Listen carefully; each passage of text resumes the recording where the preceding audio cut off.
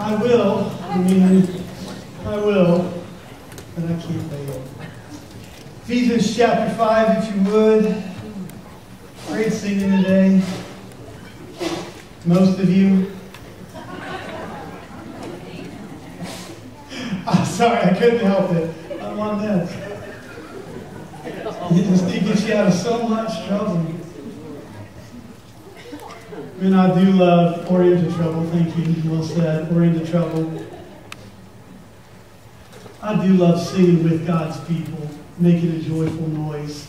And I just, the more the merrier when it comes to that. I can't wait to be in heaven and to know what it's going to be like to sing with all of God's people. To sing with all the Old Testament, all the New Testament, to sing with people who wrote the Bible, to sing with people who will live through and get saved in the tribulation time, to sing with angels, to sing with Jesus. There's just things that are, and I know for some, if you're searching the things of Christ and the things of Scripture, and maybe you're still coming to faith, statements like that might feel really religious, but when you come to believe and you realize there is a God and the things of Scripture are true, and you come to know Christ as your Savior, that's a reality for me. That's just a part of my future. I know it's coming. I know I don't understand everything about it, but I just can't wait. I just can't wait. It's as real as Christmas that is on its way. And now that Halloween is over, we can start singing Christmas stuff. I've already been singing it, and those of you that are bah humbug about that, I'll pray for your soul. Maybe one day you'll get saved, and you'll realize that you can start singing Christmas the day after Christmas. You can start singing it. It's Jesus' birthday, people. Preach, John. That's what I'm doing, Lord. All right, Ephesians chapter 5, Ephesians 5:15. I've been reading this to you in the NLT. If you want to know, not that you asked, the KJV is a preserved version of the Word of God. If you want to know what I mean by that, I'd love to speak with you on that. I don't know that it's the only preserved English version of the Word of God. I just know it is a preserved version of the Word of God in English. And the NLT is a version that I read alongside the KJV a lot. And a lot of it I see as an absolute correct interpretation of the Word of God. And sometimes it's easier to understand. So for this series, I've been reading this passage in that because it brings out some clarity that I absolutely love. And so we've been reading through this series in that, and I'm going to continue to do that because we're talking about redeeming the time. And I love the idea of the word redeeming that the King James brings out in this, and then we're bringing that thought in because something that needs redeemed means that it can be lost. It means that you can lose it and then you have to redeem it back, and time can be lost. And all of you in here understand that idea. You've lost time. It's been wasted, and in a way you could say that that's even been evil, that you've frivolously done something with your time that you cannot get back. And I would like to point to the plethora, fantastic word, the plethora of apps that you can download to your phone that will grab your attention, Candy Crush, that you will play, Tetris, and it will consume your time, whatever bubble game you play. And now some of that is absolutely necessary for your brain. You're training your brain. You're defending yourself against what could happen in old age. And I applaud you for doing that. I have played those games. You are waiting for your oil to be changed. And instead of allowing your brain to solidify, petrify, you are playing a game and you're keeping your brain active. Good for you. But when you did that for 7 hours that one Saturday, you lost some time that you needed to redeem. That's all I'm talking about. Sometimes we need to redeem time. It'll go away from us. We'll lose it. And we want to make sure we're using our time. God has given us time. We want to redeem our time. And you can waste time. And so this has become a series of don'ts. It's become a series of things that you don't want to do with your time. I usually preach in the positive, but this series has just lent itself to a series of don'ts. So before we read and recap what we're going through, I just want to go through the last couple of sermons. You can look at them online if God leads you to, and you want to go and look at them. They're on our Facebook page and a YouTube channel. You can look them up on YouTube too. But I'm going to go through them. They're all on this one slide that I'm going to start. Here's the don'ts. You can live like a fool. You can. So don't. You can make the least of your opportunities. Don't. You can live thoughtlessly. Don't. And you can ruin your life. Don't. These are the don'ts that we've covered. We're going to cover 2 more today, Ephesians chapter 5 and verse 15. If you haven't gotten there yet, it'll be on the screen for you. So be careful how you live. Why? Because you can live like a fool. Don't live like fools, but like those who are wise. Make the most of every opportunity in these evil days. How did he know 2020 was coming? It's God's who's writing this. Don't act thoughtlessly, but understand what the Lord wants you to do. We talked about how that's a tall order of pancakes there. Understand what the Lord wants you to do. Don't be drunk with wine, because that will ruin your life. It's not the only thing that will ruin your life, but it will.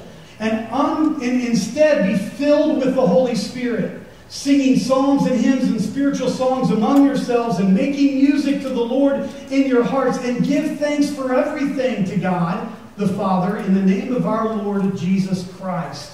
So there are 2 more don'ts that we're going to cover that were there in the last couple of verses. If you missed them, I'm going to point them out to you. We're actually going to take a deep dive into Scripture today, but I don't think it's going to feel too deep to you. But if it does, we're going to get into pneumatology, which is like a Bible class. And so if somebody asks you what you did at church, be like, oh, well, I went to Bible class. I learned theology. And you can impress your friends, or maybe not. I just want to ask you this question. Did you have to ask permission for anything when you were a kid? Was there anything that you had to ask for, but if you asked for it, you got it? Like, did you ever figure that out about your parents? So my mom always had a cookie jar. And my favorite cookie jars growing up were a Bert and Ernie cookie jar. Do you guys remember Bert and Ernie? If you do not teach your kids about Bert and Ernie, I think I could scripturally prove to you that that is a sin. It would take me a while, but I think I could sit down and like, if you do not teach your kids the Muppets, especially now with Disney Plus, like, you have no excuse, people. And if you don't know what the Muppets are and you're a parent, learn who the Muppets are and teach your kids the stinking Muppets. I shouldn't say stinking in church. The kids are gone though, so I can say, like, Bert and Ernie are just the best. They are the best. So we had a Bert and Ernie cookie jar. And Bert was not the fun one. Ernie was the fun one. And I don't want to argue with you today, so I'm going to stop arguing because I've already argued the Bert and Ernie thing. So Ernie had chocolate chip cookies in it. My mom liked to mix in other things with her chocolate chip cookies, which I have raised my kids to now do. And they understand that white chocolate chips and butterscotch chips and all sorts of other chips should be in with the chocolate chip cookies. Please do not put oats in there, people. Like, I know that I love Monster cookies, and Tangi, I will let you do this, but none of the rest of you are allowed to do this. Don't put oats in your cookies, people. You know who eats oats? Horses. And I'm not a horse, so don't put oats, don't put raisins, don't ruin cookies.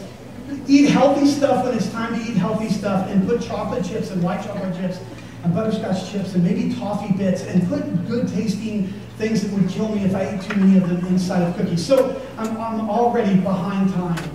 It's already 10:30. Wow. It's not. It's 10:29. You got an hour of sleep. You can give me some of that time. So all I had to do to get a cookie was ask for it. But if you dare went into Bert or Ernie and you didn't ask, you were like not getting a cookie for a week. But you could sit there and, can I have another cookie, Mom? Sure. If you asked, you could have all you wanted. Like, that was the rule in the Beeler household. If you just simply asked for a cookie, you were getting a cookie. It was that simple. Like, I never tested it, but I know that you could get 5 cookies. You could ask her 5 times in a row, and she would say yes 5 times in a row. But even though you knew that she would say yes the 5th time, if you dared just grab one, you were cut off. I mean, you were cut off hard. Like, you were not getting cookies at all for a while. It was just the rule. I don't know why Mary Beeler was raised that way, but that is just how she did it. I don't know exactly why God decided that prayer was going to matter to him. I just know there is a verse in Genesis where the Bible says, and in those days men began to call upon the name of the Lord. So there was a time where people didn't pray, and then there was a time where men and women began to pray and call upon the name of the Lord. I don't know that Adam and Eve needed to do it because God visited them in the evening when they were in the garden. So they just talked with God every day.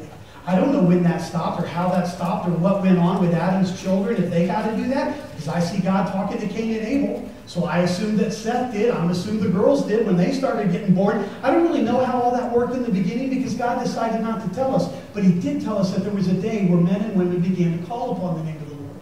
And prayer was invented, and God decided prayer is going to matter to me. And now there's all sorts of things that God's decided. If you pray, I will, and if you don't pray, I won't.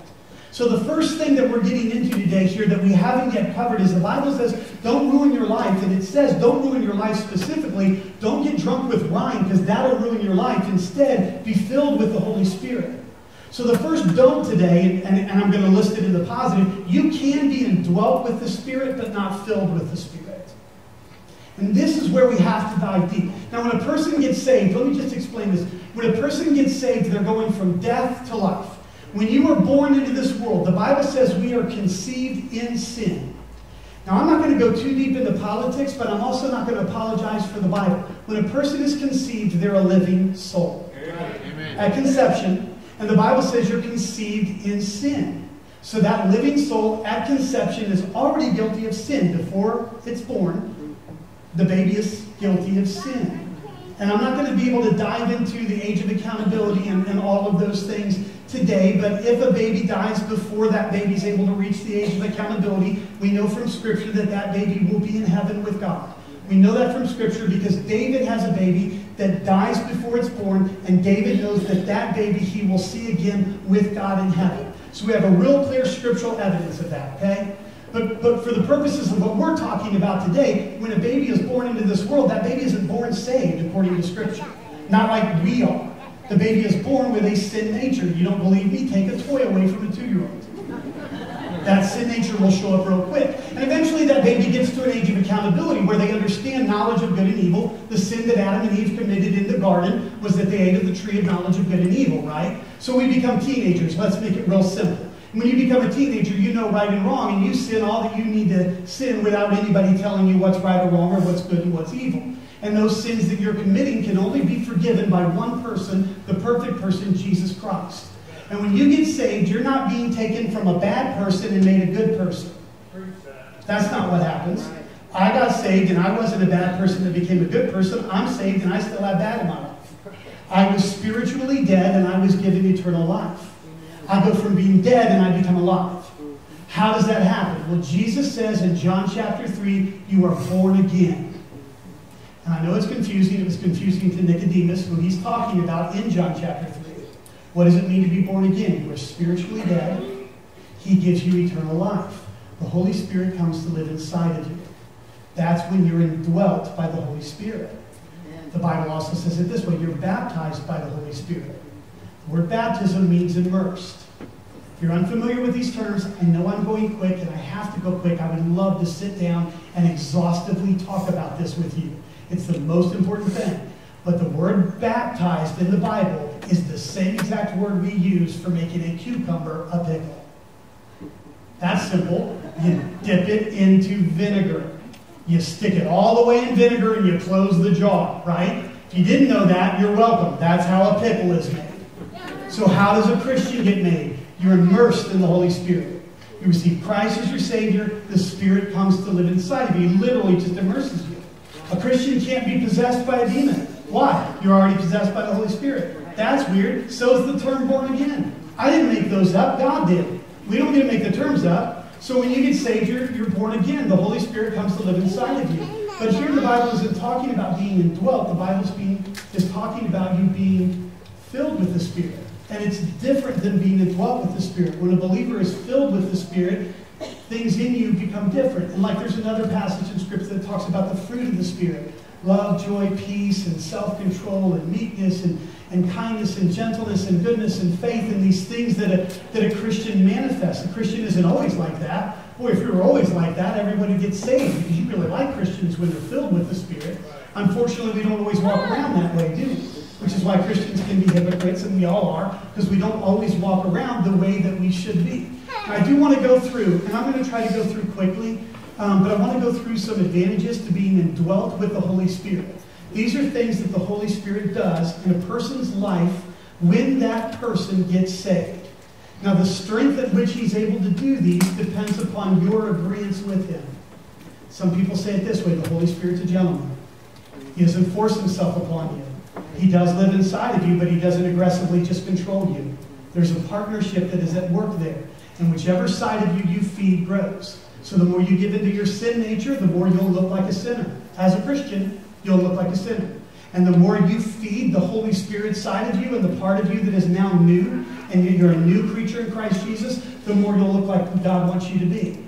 And that's why a lot of Christians, it's hard to tell. What's going on in you? Why does one day you look like you really love God, and then another day, why do you not? It has a lot to do with your relationship with the Holy Spirit and the way that He's working in your life. So what are some things that happen when you're indwelt with the Holy Spirit? Well, let me just cover this. The difference in the filling of the Holy Spirit, the reason I brought up the cookie illustration, the only thing that is standing between you and the filling of the Holy Spirit, He is yours for the asking for. Like when you're a Christian and you're like, well, I want to be filled with the Holy Spirit, ask God to fill you with the Holy Spirit. You can search the Scriptures. There's just not a whole lot about being filled with the Holy Spirit.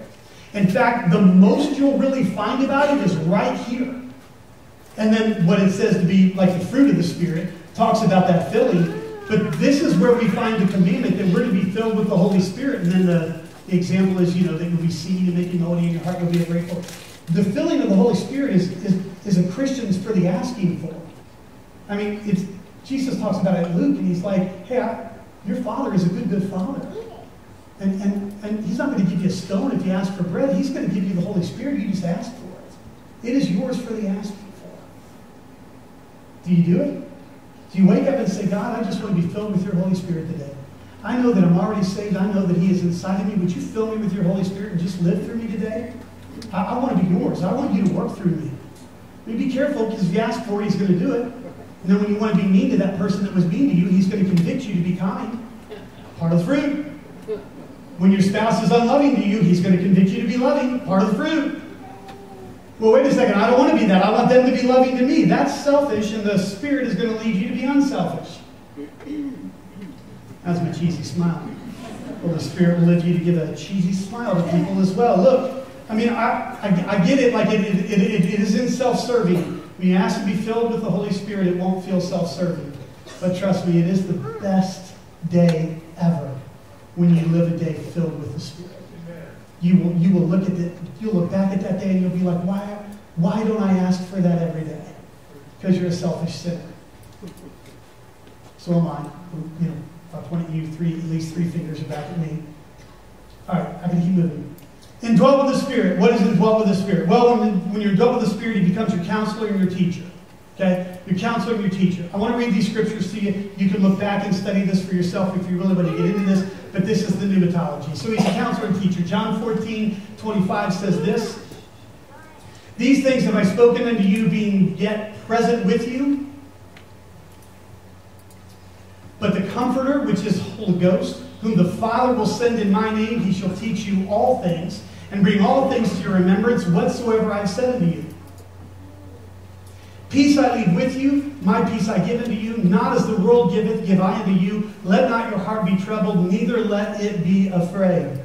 So the Spirit is given to teach you, to counsel you, to give you information, to show you things that you won't understand without Him. Let's go to that chapter 16 of John.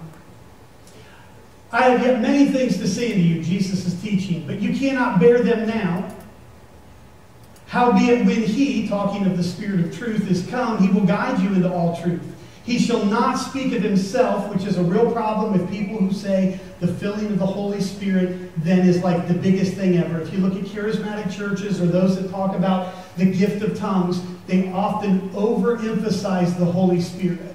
He is the key thing that they talk about. In fact, sometimes they will say that without the filling of the Holy Spirit, you're not even saved. And yet Jesus Himself says the Holy Spirit will not speak of Himself. It is impossible that the filling of the Holy Spirit would emphasize the Holy Spirit Himself if Jesus said He doesn't speak of Himself. But whosoever He shall hear, that shall He speak, and He will show you things to come. Let me have that next verse. He shall glorify me, for He shall receive of mine, and He shall show it unto you. All things that the Father hath are mine. Therefore said I, that He shall take of mine and show it unto you. The Holy Spirit's function, when He fills you, when He teaches you, when He's showing you things, is to glorify Jesus Christ. That is what the Holy Spirit does. And so when the Holy Spirit, or those that are saying the Holy Spirit, is manifesting and showing the Holy Spirit, look, I'm not trying to condemn all those people. It's not my job to judge them. It's God's job to judge His servants and to judge His churches. All I'm saying is the truth of Scripture says the Holy Spirit the action of the Holy Spirit will be to glorify Jesus Christ. The end result will be that Jesus Christ is lifted up. So in these passages, what is being talked about is he'll be a teacher and a counselor. He will show you truth. He will reveal truth. We talk about him as being an illuminator. One of the functions of the Holy Spirit in your life is to help you understand Scripture as you read it and study it. I've often asked God as I'm going in to study the Word of God, Lord, through your Holy Spirit, will you illuminate my mind and help me to understand what you've written? Now be careful, this is not a help me to understand it in some fantastical, mystical way. God wrote his word not to mean something to you that it doesn't mean to anyone else. Proper hermeneutics or interpretation of Scripture is that God wrote a book and it means one exact thing. It has lots of applications, but the interpretation is the author's intent. What did God intend for this to say? And that's one thing. But the Holy Spirit can illuminate your mind to understand that one thing and how it applies to your life. And so the Holy Spirit exists to be a counselor and a teacher. He also exists to be an intercessor. Give me that Romans chapter 8 verse, if you would, on the screen. And let me read it to you what it says here. He exists as an intercessor. And here's what the Bible says. Likewise, the Spirit also helpeth our infirmities. For we know not what we should pray for as we ought, but the Spirit itself maketh intercession for us with groanings which cannot be uttered. And again, I just need to clear up those that teach this in a false way. This is not spoken. These groanings can't be uttered. So this isn't an audible language. This type of when the Spirit is praying for you, if you've ever had this kind of prayer, I've been in this kind of prayer where it is a deep sorrow and you just run out of words. But the Spirit is able to pray for you even when you're in a deep sorrow and you don't know what else to pray. But you're still in that attitude of prayer. He's able to make intercession for you. And the next verse says, and he that searcheth the hearts knoweth what is in the mind of the Spirit, because he maketh intercession for the saints according to the will of God. So one of the things the Holy Spirit is able to do in our lives is literally to pray for us, knowing what we need, and to pray to God for us. And it's a marvelous thing that he's able to do. Another thing that I love is that he's a seal of ownership. And so if you go back just a little bit, as he's the seal of ownership, a little bit in Romans chapter 8 and verse 14, it says this, for as many as are led by the Spirit of God, they are the sons of God. So leave this verse up there for a second. One of the things that I have people come and ask me about is, how do you know that you're saved? And the easiest and first answer to this is, do you believe that Jesus Christ is the Son of God and died on the cross for your sins and rose from the grave? Have you had a time in your life that believing that you asked him to save you? If that's true, if you've done that, you're saved. You don't believe your feelings. You don't look for an experience. You look for an event. Is there a time in your life that believing Jesus Christ is the Son of God and the Savior who died for you, you asked him to save you? Because the Bible is our sure word and our assurance, right? John 5:13 says things were written for us that we would know that we've received Jesus as our Savior. That we would know we have eternal life. So we believe what the book says. We believe that we did what the Bible said a person does to be saved. Not a work, but by faith that we believed in him. But the next question I ask is, does the Holy Spirit work in your life? Because the Bible says that those that are led by the Spirit are the Son of God. So usually when people come to me as teenagers and ask me, how do I know I'm saved? They're battling sin. And sin is making them feel guilty. And that guilty feeling is, well, if I was saved, why would I be battling sin? I kind of ask that question another way. If you weren't saved, why would you care? I mean, if you're not saved, why would you care that you're sinning? Saved people don't care that they're sinning. I mean, maybe they do because they're moral, right? I mean, maybe you know your sin is a bad thing and you shouldn't do it, but conviction of sin can be evidence that the Holy Spirit is convicting you of sin. What I like to say is, why don't you stop doing that sin and pray and ask God if he is the one convicting you of the sin? Spend a week just asking God, Lord, would you show me whether I'm saved or not? And if I'm not saved, would you convict me that I need to receive your Son as Savior? I think that's a prayer God answers. I think God wants people to get saved. I'm pretty sure I could show you a verse where he's not willing that anyone would perish. And so those that are led by God, it's a seal of ownership. The Holy Spirit shows you, hey, you belong to God. I'm here, I'm working. He's not there and working if you're not saved. Also another verse there is Ephesians 4:30. Give us that one up there. It says this, and grieve not the Holy Spirit of God. Only people who are saved can grieve him when you don't get into his conviction, whereby you're sealed unto the day of redemption. A person who is saved will always be saved. This is a verse that we use to show people once you're saved, you're always saved. Because you're sealed by him until the day of redemption. You remember how you make a pickle? You guys remember that one? You know how like your dad used to be able to seal a jar so tight that you can't open it? Yeah, think of this. You're sealed by the Holy Spirit until the day of redemption. A saved person is then given a glorified body, and you aren't able to sin in a glorified body. This is one of those. Let me keep moving. The last one is a deposit or a guarantee of earnest. Think of earnest money. I want to read this one to you in the same verses in two different versions to kind of show you what I mean about how different versions can help you. So the first will be King James' 2 Corinthians verse, if you give us that. It says this, "Now he which establisheth us with you in Christ," that establishes you in Christ, "and hath anointed us in God, who hath also sealed us," there's that word sealed again, "and given us the earnest of the Spirit in our hearts." You think about earnest money. If you've bought a house, so not everybody in here will get this, but if you bought a house, you put earnest money down on that house, right? So that if you don't buy that house, you lose the earnest money. So you got to put $10,000 of earnest money down on that house, you're going to buy it. Because if you don't buy that house, you learn the earnest money, right? Well, look at the way the NLT says these same verses. "It is God who enables us, along with you, to stand firm for Christ, who has commissioned us, and he has identified us as his own by placing the Holy Spirit in our hearts as the first installment that guarantees everything he has promised to us." I mean, obviously, God isn't going to lose the Holy Spirit, right? So he's not going to put the Holy Spirit in you and then somehow lose that part of the Holy Spirit because he doesn't redeem you into heaven. It's just a cool way of looking at what God is doing to make sure that those that he saves, he keeps, and they're guaranteed eternal life in him. So there, you got some pneumatology today. You are welcome. You can be indwelt with the Holy Spirit but not filled. Don't. Don't be indwelt with the Holy Spirit and miss out on the filling of the Holy Spirit. Well, how do I get filled? It's yours for the asking, Bert and Ernie. It's yours for the asking. Look, I know the pneumatology stuff might feel deep, but that's a privilege you have as a Christian that I think you need to know about.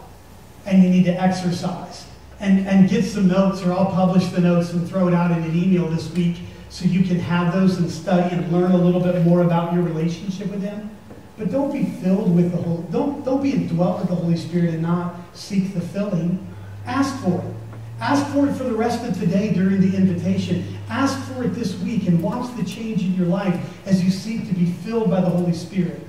So here's the last one. You can live an ungrateful life. You can live an ungrateful life. Right? The Bible says this at the end of Ephesians 5. Let me just read it to you. It says, "Don't be drunk with wine because that will ruin your life. Instead, be filled by the Holy Spirit, singing psalms and hymns and spiritual songs among yourselves and making music to the Lord in your hearts. And give thanks for everything to God the Father in the name of our Lord Jesus Christ." And give thanks for everything to God the Father in the name of our Lord Jesus Christ. You can live an ungrateful life. You got lots of reasons for that today, don't you? COVID has you trapped in your house. Or doesn't have you trapped in your house, but everybody thinks you're crazy because you won't stay home. Right? It's got you wearing a mask, and you look so much better without a mask. Or you look better in a mask, and eventually you're going to have to take it off, so you're grumpy about that. I don't know. You know? The person that you want elected isn't going to get elected. That's for half of you. Or not for half of you, I don't know. I have news for you. They're not going to fix it. They're not going to fix everything. Whoever it is, they won't. And half the world's going to be mad and riot. Well, maybe they won't. I don't know. 2021 might be worse than 2020. It might be. You know, the Bible I read, the world's going to come to an end eventually. I don't know when. Maybe we're 1,000 years away from that. Maybe we're 5. I don't know. You have lots of reasons to live an ungrateful life. And they had those reasons during the Depression. And they had those reasons like during Vietnam. And we'll have those reasons in the future. And there was the Black Plague. They had those reasons then, right? There was the Dark Ages. We don't even know all those reasons because they didn't have the internet. So they didn't publish all of the reasons back then. You know, they had those reasons when Jesus came. You think the Romans were better than our government? Jesus had to teach them, if the Romans come up and slap you on the face, because by Roman law they were allowed to do that to the Jews. the Romans come and slap you on the face, turn the other cheek. They weren't allowed to do that. They were allowed to slap you once without cause. But they had to have cause to slap you the second time. Did you know that's why he told them to turn the other cheek? They were allowed to come to you and make you walk a mile with them. But he said go the other mile with them. They were allowed to take a piece of clothing from you without any reason. He said give them an extra piece of clothing. It's an interesting view of government that Jesus was teaching the Jews. Probably not what they wanted, right? They wanted him to become the government and fix everything. Yeah. Daniel was told to not give thanks because a golden image was set up by Darius. And Daniel went and left his windows open. He didn't even close his windows. And he prayed anyway. You would think that God would come to his rescue, wouldn't you? I mean, he prayed anyway. And he got the lion's den for it. He got the lion's den for it. Back in Esther's day, the king didn't like that his wife wouldn't come and party in front of all of his friends. So she was banished. Esther became queen. Mordecai saved the king's life. You'd think they'd be golden, wouldn't you? And Haman, this evil dude that worked for the king, he figured out a plot to kill the Jews. Mordecai's neck was on the line. Esther was afraid to admit she was a Jew. Mordecai was her uncle, cousin. It's complicated, but uncle. Comes to Esther and he's like, hey, if you don't say something, we're going to die. And she's like, if I come before the king, I'm going to die. I can't go before the king unless he calls me. Well, maybe God puts you in position for that. She ends up saying, if I die, I die. I better go before the king. It works out. I mean, it's Haman's neck that ends up in the noose. But she didn't know that when she went to the king. And if God would have allowed her to have been killed, she would have been okay with that. She made her peace with it. If God doesn't do what I want him to do, I'll be grateful that I get to serve such a great God. It's not easy, is it? So with Daniel, I say this. What's happening around you doesn't have to overcome what's happening inside of you. You can live an ungrateful life, but don't. Right? Don't. What's happening around you might not change in the next year. Might not. But what's happening inside of you could be greater than that. With Esther, I say this. Remaining steadfast often assures us of our assurances. Like, I can't tell you what's going to happen in our world. France yesterday, people were beheaded because of their faith. They were pulled out of the Nice church. Nice is a city, by the way. It wasn't a nice church. It might have been a nice church. It's a city. And jihadists pulled women out of the church and with a knife beheaded them because of their faith. And that happened. And I don't know what's going to happen in our world as it gets worse or better. I don't know what God's next plan is. I know those of us that really love God are supposed to remain faithful, and we have an assurance that if we remain faithful, it is the right and best thing to do. Esther did it, Mordecai did it, and it worked out perfect for them. And we know that it'll work out perfect for us, don't we? We know the end game, you Avenger fans. We know the end game. We should. And let me leave you with this for all of the don'ts. Don't live like a fool. Don't make the least of your opportunities. Don't live thoughtlessly. Don't ruin your life. Don't be indwelt by the Spirit, but not filled with the Spirit. And don't live an ungrateful life. Because God opens doors that no one can close, and he closes doors that no one can open. He is on his throne. He's right where he's always been, on his throne. And Wednesday morning, he'll be on his throne. And if it takes another 3 days or 3 months, he'll still be on his throne. And I think we need to know that. And however God allows you to show it, show it. Show it. There's a lot of people who are going to need to know this, who are going to need to know that. All right, let's stand to our feet with our heads bowed and our eyes closed. And let me give you a smorgasbord invitation this morning. If you're at home, I would just invite you to bow your heads and close your eyes wherever you're at home and online. And thank you for joining us. And if everyone here would just bow your heads and close your eyes for a moment so no one's looking around. First and foremost, if you're here and you don't know the Lord Jesus Christ as your Savior, I'm going to give you an opportunity to do that today. And so I'm just going to ask you to stay leaned in and to focus in on the invitation. If you do know Christ as your Savior, I just want to invite you right now to respond to however God wants you to. If there's some way you're living your life and you need to say, God, I'm going to stop living my life that way, I want to invite you to make that commitment to Him. If it's to be filled with His Holy Spirit in some way, or if it is to specifically say, God, I don't want to live in a grateful way, or to make some commitment in something today, I just want to invite you to do that. And if you're here and you don't know the Lord as your Savior, whether you're at home or you're here, it is exactly what's been represented today. The Bible says, for whosoever shall call upon the name of the Lord shall be saved. Jesus Christ is the Son of God according to Scripture. He lived a sinless life so that when He died on the cross, He could be a perfect sacrifice. So that all of God's holy anger towards sin could be satisfied.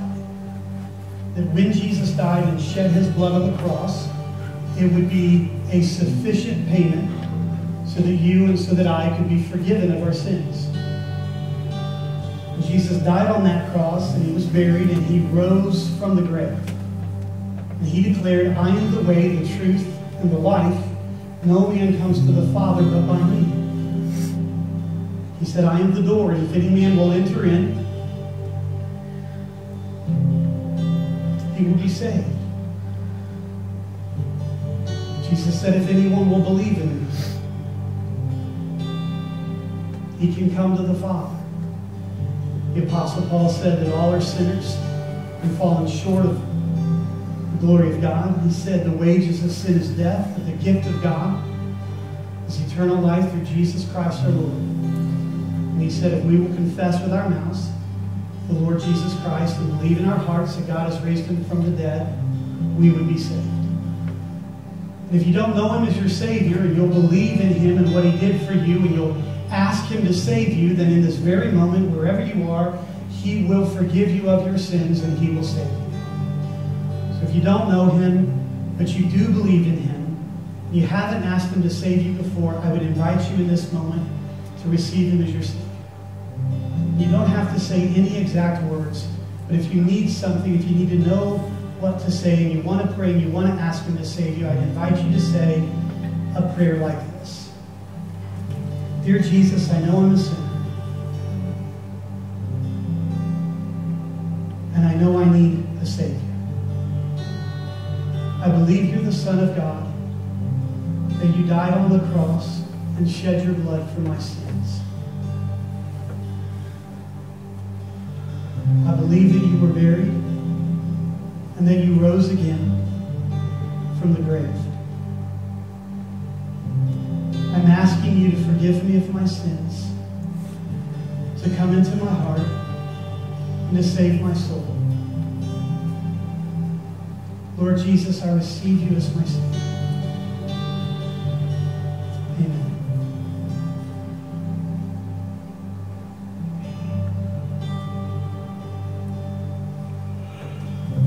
God Almighty, we love You, and we just thank You for the day.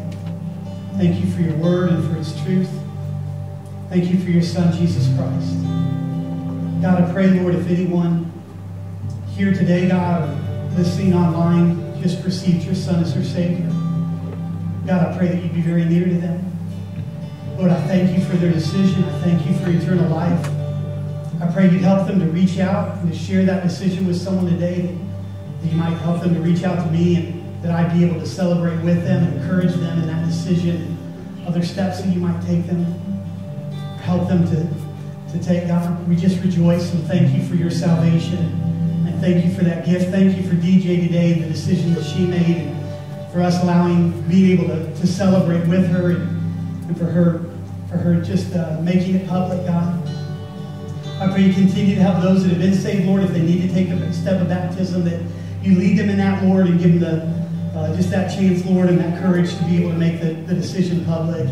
God, I thank you for every person today here that's heard the message, that's made a decision to take a step closer to you in whatever way they have. God, I pray you just help us with our lives to take heed to this passage of Scripture, God, that we would redeem the time, that we wouldn't live like fools, that we would make the most of every opportunity, God, that we wouldn't live thoughtlessly, God, that we wouldn't do anything that would ruin our lives, but we would live filled with your Holy Spirit, God, and that we would live lives that are grateful and thankful for all the things that you are doing. That at this time especially, we would be yours, God, that we'd be light and salt, and that we might just live lives that really have meaning in your life, that we would trust you to give us the courage and encouragement we need in this time. We pray you continue to be with our nation, Lord, that you be with us as we go our separate ways, and that you would just bless us now, God. Thank you for this day and all the great things you've done in our midst. We do love you, God, and we thank you for this time. In Jesus' precious name, all God's people said, amen. God bless you. Thanks for being here today.